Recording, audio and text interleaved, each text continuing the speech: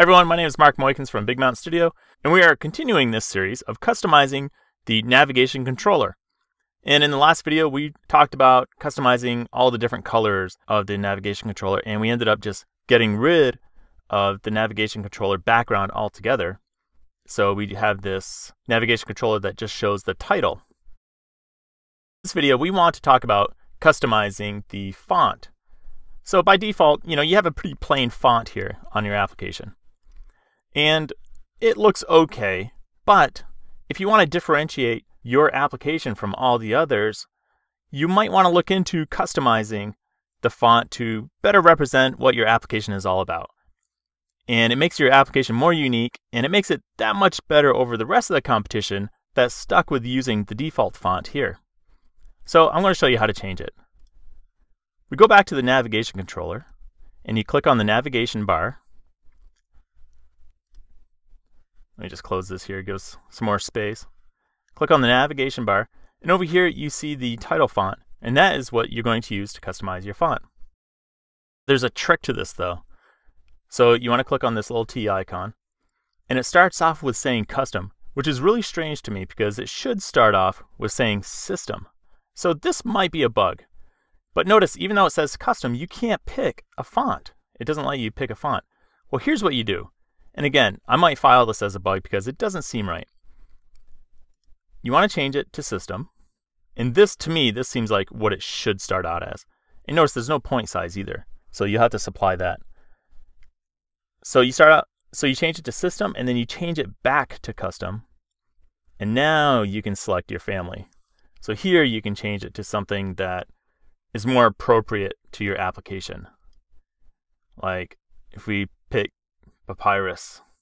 Okay, it put the size in, so that's good. Let's make it a little bit bigger. And let's see how that looks. This looks a little bit better. And notice the font, it kind of represents the app more. It gives it a different feel to it. And also if I go on to other pages, it changes the font there. So when you change it on the navigation bar, it shows it everywhere on the navigation bar throughout all of your view controllers. But you might not like this font. Instead, you might have your own custom font that you want to implement instead.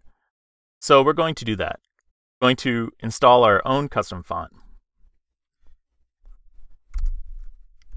First, what I'm going to do is I'm going to open up FontBook. And this is an application that's on all Macintoshes. And we have a font right here that I've already installed called Redressed.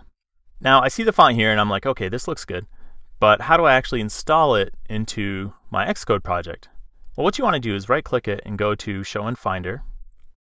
And once you find it here, then you want to just add that to your Xcode project. So we're just going to drag and drop. I'm going to put it in my resources folder here. And this is very important. You want to add to target. So that basically adds it to the application. So a project, we only have one project here for this application, but you can have an application that has many projects in it. It's called a workspace, Xcode workspace. And this list might have multiple projects, and you might have to select which font you want to use in which project. Here we only have one, so we're just going to make sure that's checked. Okay, we see our font right here.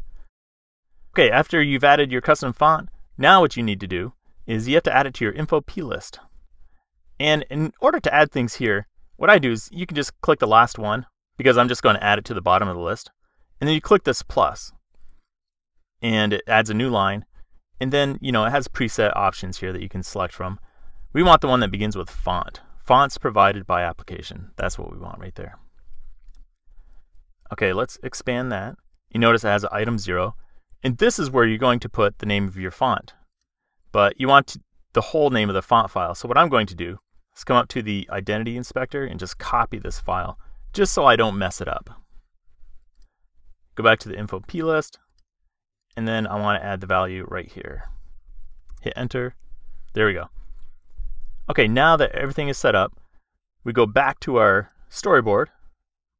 I want to minimize this, expand that back. Let's go back to our title font here. And now redress should be in here, right here. Okay, good. So you notice it doesn't update the storyboard. That's okay. We'll just run it again and see how it looks. We want to make sure that that size will work for us. Yeah, that looks, I was going to say that looks fantastic. That looks good. We can probably bump up the size a little bit more. And you'll notice this with custom fonts. You're never quite sure what size will look right. So you just kind of have to play with it. You go to the next one, and then we have this title also using the custom font. Okay, so let's bump it up maybe like 6 more points.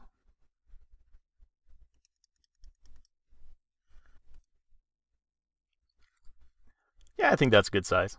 What do you guys think? Yeah, let's go with that. Okay, good. So we gave the navigation bar a custom font. But there's another scenario that you might be interested in, and that is, what if we wanted the first word to be in one font and the second word to be in a different font? How do we achieve that? Well, through the properties here, you can't. This allows you to change the entire title, no matter how many words, to just one font. There is a way to customize this to do what we're looking for, have 2 different fonts in one title. And that is another property that we have to access through the code called titleView.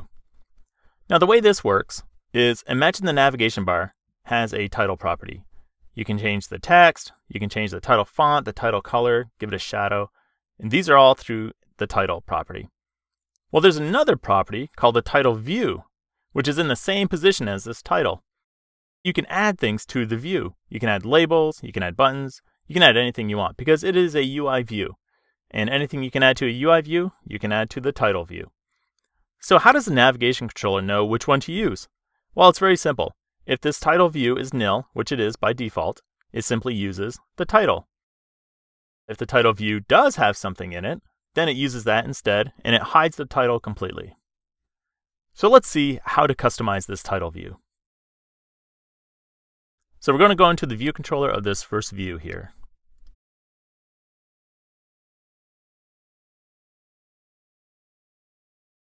Okay, now real quickly, what we're going to do is I'm going to show you how this works by simply reproducing what we have through properties in the storyboard and just doing it in code. And pretty much the way this is going to work is we access the navigation item. And here's our title view right here. And we're going to set it to this label. Well, of course, we haven't added any text or any customization for this label, so let's do that now. And remember, we're using a custom font, so let's set that. And we have a couple of different options here. What we're going to use is this one right here. And the string is simply the name of my font.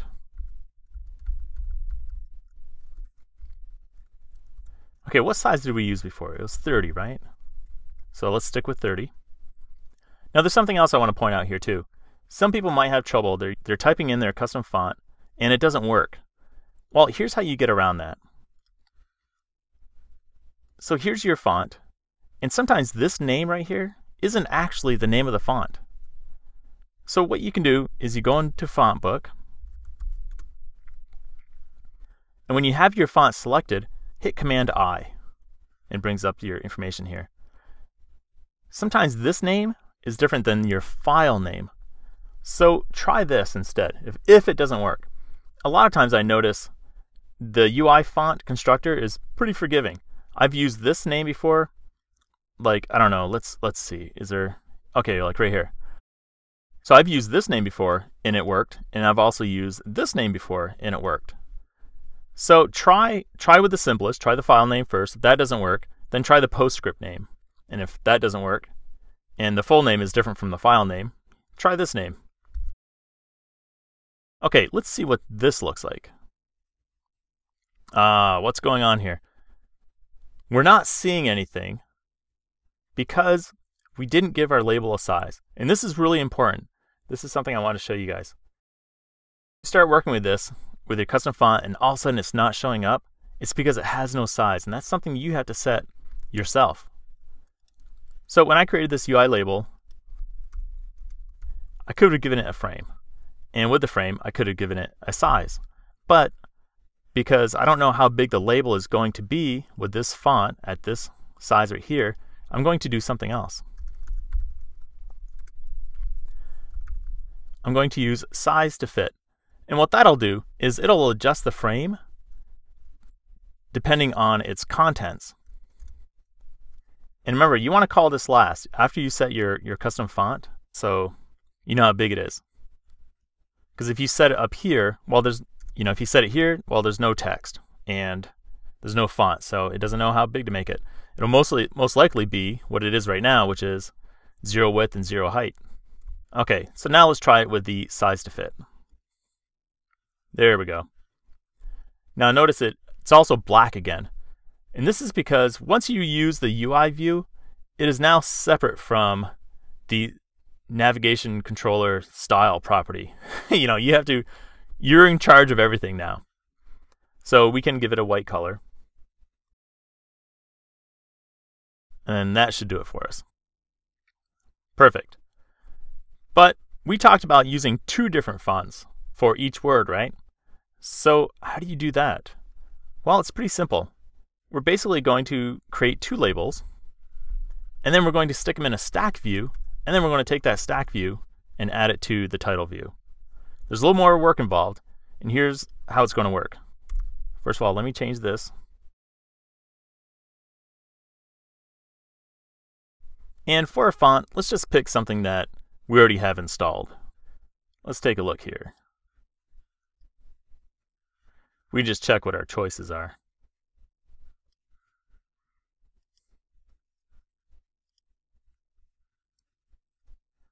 We'll pick Menlo. I don't actually know what that looks like, but we'll find out. We'll surprise ourselves.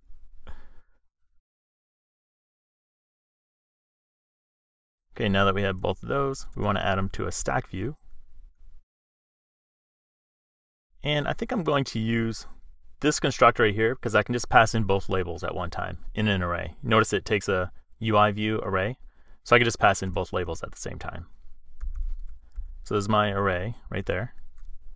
I'll just pass in label 1, comma, label 2. Okay. And once I have that, I want to set its orientation,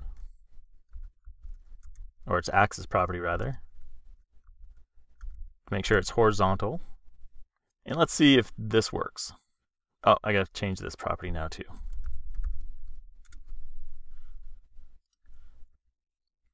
Nothing. Again. Why? Because, well, the label 1 and label 2 size to fit their fonts, and we add it to the stack view. But the stack view itself does not have any size to it. So again, any view you add to the title view, you have to specify its height and its width. So that's what we're going to have to do. And I'm just going to do that through the frame property. Now the width should be pretty easy because since we called size to fit on label 1 and label 2, they now have a width. So we're just going to add both of those widths together. I want to point out a distinction here too. Notice on the stack view, I use frame.size.width, but on here I just use frame.width. What's the difference between those two? Well, as you might have guessed through how I'm using it here, this property I can read and write from. This width, I can only read from. I can't set that property. So just remember that. If you ever have to set the height and width of a frame, you have to go through the size property. So it's frame.size.width, and then you can set it to any value you want. Give ourselves some more space here. Okay, so we have the width. Now what about the height? The height is kind of tricky, because remember we talked about before how you never know how big a certain font will be. So just because we use a different font here, Menlo, at 30 points, doesn't necessarily mean it's going to be the same height or even the same width as another font. So I've seen some fonts that are, they might only be 15 points, but they're like 100 points high. It's crazy. You can't really guess and think that one height will fit both of them. So what I'm going to do here is I'm going to pick the highest, the largest height out of both of them. I'm going to look at both heights and pick the largest one. And you can do that easily with this max property here. With max, you just pass in 2 values and it returns the largest one. So it'll look at the height. I just realized I totally typed this on the wrong line. Oh man. Okay. So let's put that back up here and let's change this back to stack view. I have no idea why I did that. I got distracted. Okay. So here what's going to happen is it's going to look at label 1's height, and if that's larger, it'll just set that as the height. And if the label 2 is higher, then it'll use that value. So let's take a look at it now. There we go. So that just shows you how you can use two different fonts in the same title. Now, of course, this looks silly, so I'm not going to use this at all. But I've seen a lot of people, what they do is they have like a regular font and then a bold font next to it. And that kind of gives it a unique look. Okay. Now, of course, there's something else. Let me show you this. We go to the next view, and notice now it uses the default title that was already in there. Well, that's because each view has its own navigation item that you see right here, navigation item. So just because I changed it on this view controller doesn't mean it'll take effect on the next view controller. So if we wanted the same effect to happen on the next view controller, of course we'd have to give it its own words, we'd have to set the fonts, and we just basically have to reproduce this again. So I just want to make that distinction with you guys. Now I'm not going to use any of this, so I'm just going to comment out this last line so it doesn't add it. But I'll leave it in the project because when I share this project on Patreon with my patrons, then they'll at least have the code there so they can look at it and reference it. Let's see how our project looks right now. Okay, good. So far, so good. Except for this back button. This back button we're going to have to fix. And we'll do that in the next video. Oh, also notice something else I did too. So I'm surprised this actually held together. So I also changed this first label so it uses that redress font. So now that's why this font had changed, because I had changed it before. Alright guys, that's it for this video. You learned how to customize the navigation bar to better suit your own application with a custom font. You can use one of the custom fonts that you already have on your computer, or you can download and install a custom font through FontBook, find its location, and add it to the project like we did here. You also learned about the title view, where you can use the title view to add multiple labels with multiple fonts. And in the next video, we're going to cover how to customize this back button right here, because I don't really like the way this looks. What we're going to use is footprints that go the other direction instead.